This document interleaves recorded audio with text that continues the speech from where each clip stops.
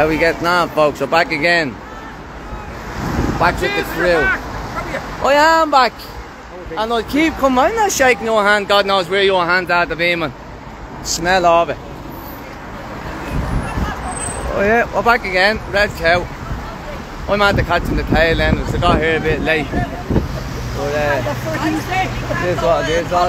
That Minister of Government is urgently seeking temporary accommodation in open class here. Little warrior. And the rest, 30 pedo cunt he is. A little warrior. Well, I'm not, but that's why he offered his hand. It's not shaking no hand, God knows where it's at the beam. Well, we're back here again. No rest for the wicked, as they say.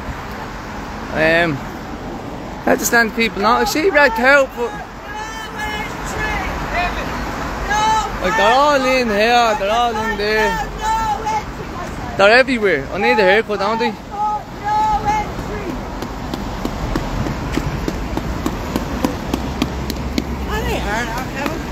Oh yeah, no. He just put his hand out to say, I'm not shaking no hand, go away, man. Not 2 nights in a row, I'm one-handed as it is. No passport, no entry. And there's something nice on the back as well, isn't there?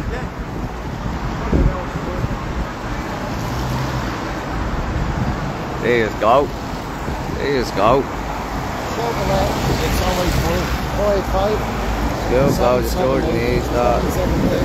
I'll head off before the rest of that number goes in. The only flag that should be flying in this country, folks. The only flag. 40% of these immigrants, predominantly male, are undocumented, unvetted. Why? Why is the big question? Why? Why? I made it! What does your sign say? Don't hit me now, fuck off. Free Kevin! I don't know. That's it. You just want to know a few answers to a few questions. Lead them to it. There's one on this brand new scooter, look. Yeah, look, the Red Cow in. They're in there. There's a little building down there as well, it's a white building. Looks like it's getting done up for them as well, it does, when we haven't looked last time. You alright, yeah? Alright. And they're in, they're over here as well, yeah.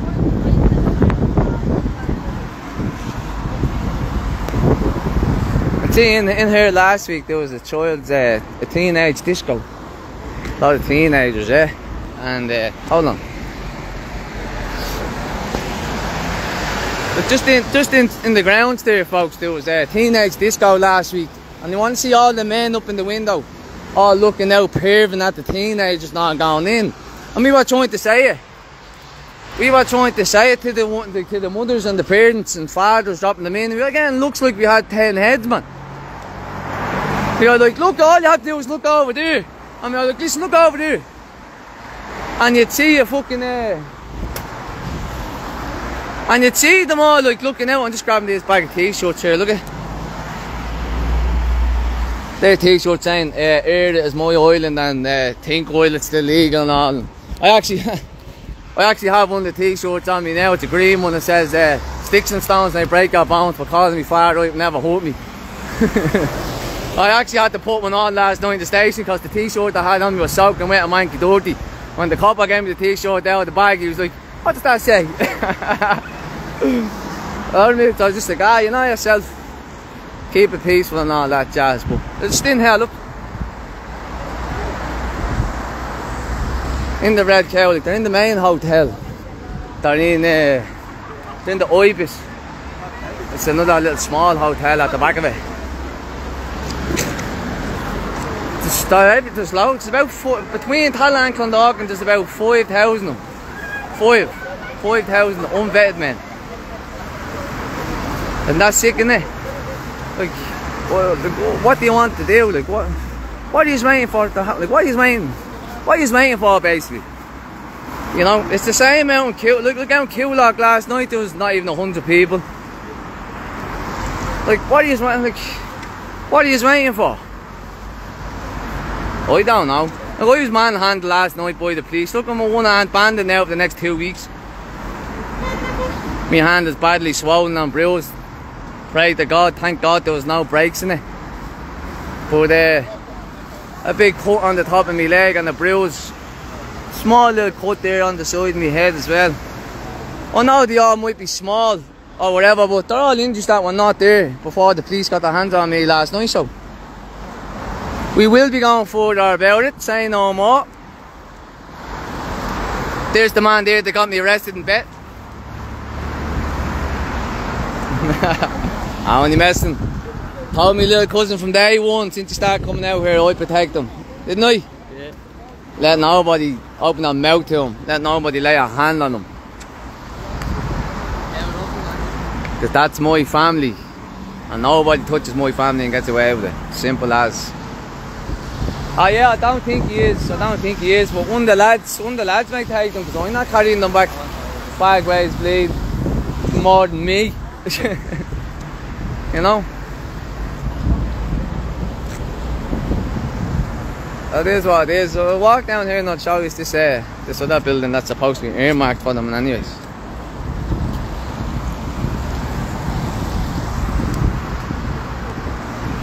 Staying away from the pedo protectors tonight. I am.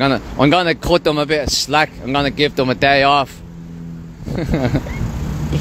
We'll see what happens the weekend then.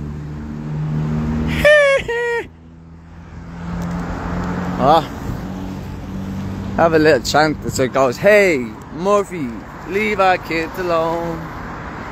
And we have another one as well that'll tell me, "Man, when I go home, trans cunt don't leave the kids alone. Pull their hair up by the mane, now they call them by no name. She was handsome, she was pretty, now they cut off her 2 titties. She's the curtain 1, 2, 3, now they call her Little Tommy." Oh yeah, this is just a couple of little chants we made. We're gonna try and turn them into a full blown out song we are, and it's gonna hit #1 in the charts. Yeehaw! Do you remember these jokes here last night, folks? Or last week? Do you remember the video I done last week?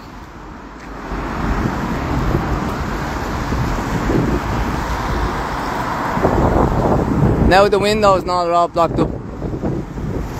And the blinds are down, curtains are pulled across. You can't even see in the top of that one anymore.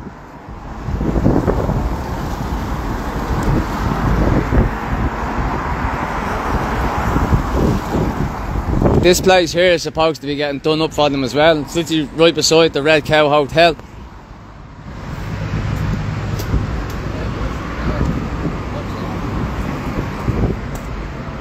Not doing that, I'm just letting people know that that's being earmarked for refugees, that's all. And as I walk down, look, here's the police down at me, look. They just don't give us a break, like, seriously.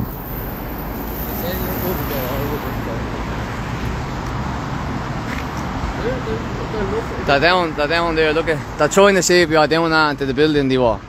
No, I just walked down there because last week it's actually on my YouTube. Yeah, actually, folks, subscribe to my YouTube, yeah? It's Kevin Coyle 4726. And subscribe to me Telegram as well. It's a public channel. It's Kev DBC21, yeah? So get on it. Yeah, there's people in there now. In that, I know, yeah. That's what I was just saying to them. Like last week there was no one in it. There was no blinds down, there was no curtains around pulled across. That looks like Stephen Bedford joke, doesn't it? A little bit. No, yeah. Thought that was Mr. Bedford that showing his face. He was out to get pulled out, I think. Yeah, I have a lot of information on him. Oh, I'm telling you, hush that. But no, that building down there, like I said last week, it's on my YouTube and you can see it. There's no one in the rooms, there's no lights on, there's no there's no fucking blind that are down, curtains pulled across around. But as soon as you go down there now, there is. You know what I mean? There's more lights on now than there was last week. So now it is, it's getting done up for them folks, and it just sickens you at the fact that they can't do it for the Irish people, you know what I mean? 12,000 Irish homeless people. Officially homeless, officially. Look, there's 3 of our wonderful guests there, look. Smile. Give us a smile. 3 of our wonderful guests there and they don't even have the decency to give you a smile. You'd smile for a paedophile.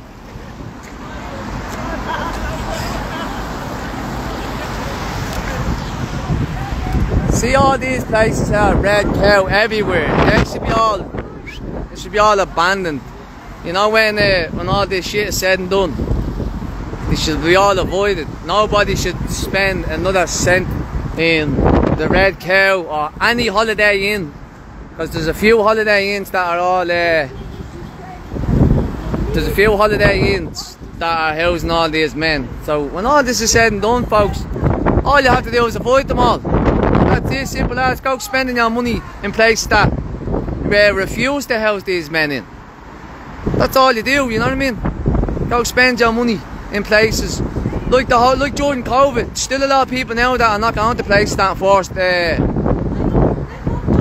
passes and shit like that, you know what I mean? So there's still people now that avoid all them places. There's still people now like us. After every march on the weekend, we hit a certain place in town, because all during COVID they didn't discriminate, they didn't look for this or that or whatever, you know. So that's why we all still go there now. That's all you have to do, folks. It's just start boycotting all these places that enforce you into everything. That's all it is. Because there's many good people, there's many good companies, good restaurants that didn't enforce the rule, you know. So that's all you have to do. Just get out and support them. Support the people that support you, and see the people that discriminated against you. Don't do one for them, you know. There's another one of our wonderful guests that doesn't even have the decency to give you a wave or a smile. But look at that, like I said, Red Cow Inn, dodgy. Holiday Inn, dodgy. Every other place, apparently hotel, that has housed these men has put your communities into direct danger. Put your families, your children, your partners, your girlfriends, your boyfriends, your aunties, your uncles. All them places that put all them people in direct harm and direct danger. Avoid them all. Don't go back, and sooner rather than later they go bust. Simple as. And let's keep the good ones afloat. The ones that looked after us during the hard times, and now we'll repay them with our good faith, because that's what we are. We're all good, staunch Irish patriots at the end of the day. You know, that's all we are. And it's miserable weather here again, folks, and you're still getting a good crowd, you know.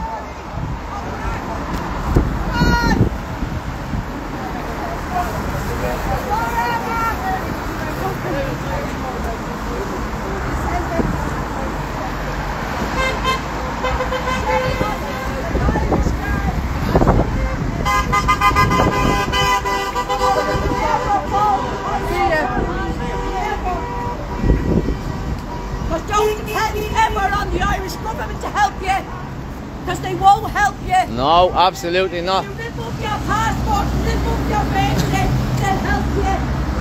Yeah. Watch me get a brand new home tomorrow. I'm ripping my passport up, my birthday up. She's right. She's right. You know? God, I think that's madness, no? The fact that there's people on housing this for 10, 15, 20 years. And then you have like a government coming in and saying, you're going to get a house, and then everybody that comes here will be given a house within 4 months. You know what I mean? That's bang out of order, like, you know what I mean? And look, at typical, he won't even answer you. And for anybody who's thinking I'm not actually giving them grief, I'm just asking them a question. That's all. There's another one of our wonderful guests there, look at. In his flip-flops and his socks, the scruffy little mutt.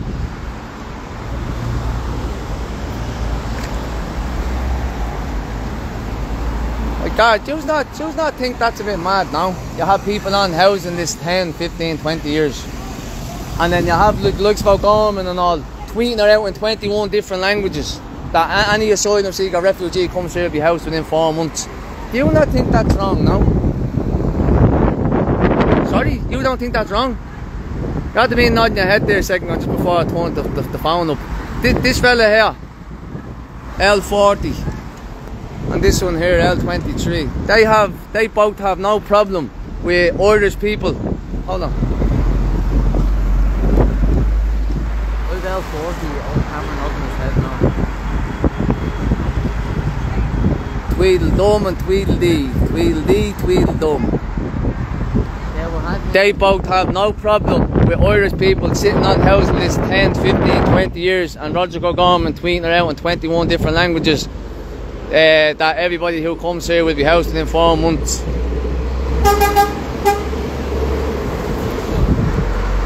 I don't know, listen, I was just asking them a question, how did you feel about that? You know what I mean? And I said, do you not see anything wrong with that? And the cop nodded his head and said no, basically, you know what I mean? I wasn't having a go at them. I was just asking them a question, you know. I'm giving them a night off, I am, from the hassle. I'll be back hassling them the weekend. Don't worry about that. No, but look, that's genuinely, that's all I was doing, just asking them a question. Says, how do you feel that people on the housing list 10, 15, 20 years and then you have people coming here and getting housed in 4 months and they nod their head and say, no, we don't see anything wrong with that. It's sick, you know, it's sick. But the show goes on anyway, folks. The show goes on, whether there's only 10 people, 100 or 1,000, the show goes on. We cause enough disruption and enough noise to let people know. And that's all you ever get as well over here is beeps and honks and horns and everything else. We're another wet, cold, miserable night.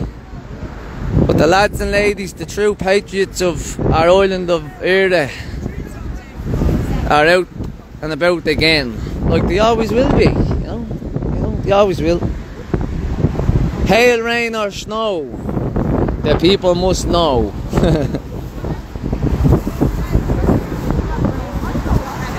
Yeah, just a little bit about last night as well. I was hit with, I got 3 public order charges, Section 6, Section 8 and Section 19.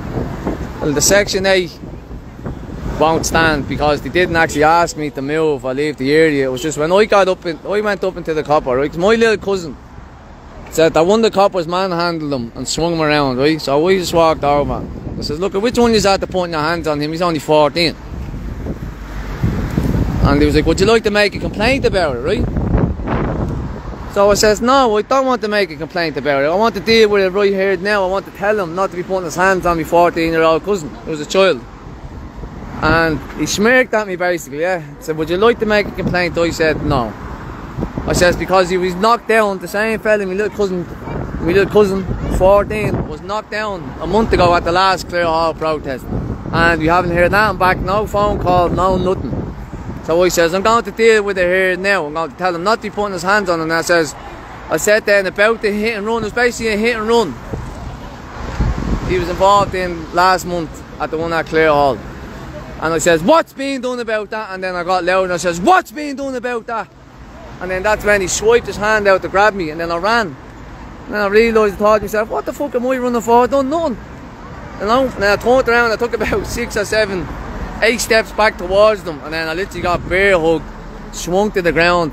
He had that knee sitting basically at the top of me back. He had me head mashed into the ground, you know.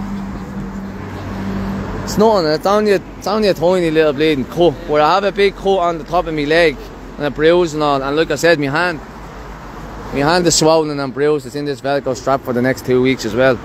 I know they're only minor injuries, but they're injuries that weren't there before the police got their hands on me last night, so I will be going further about it, like I said already. But what's up? I have him nodding his head. Have you? Yeah. Lovely, sweet. He was just saying there that he has the copper on video nodding his head when I ask him, do you not think that's bang out of order, like, about the Irish people on housing list 10 to 20 years, and then all these refugees and scammers basically coming over. They're renting their houses out in their own country, and then, you know, they're renting out their own countries. It's heading off, yeah. Look at yourself, brother, yeah. There it is there. Yeah, just let me grab me drink there, but it's still there. There you go. Yeah. You too, brother. Yeah, look at yourself. Right, see you again, yeah. Right, are we over now, yeah? Right, folks, this is it. Over and out from the Red Cow on the sunny south side. Peace out.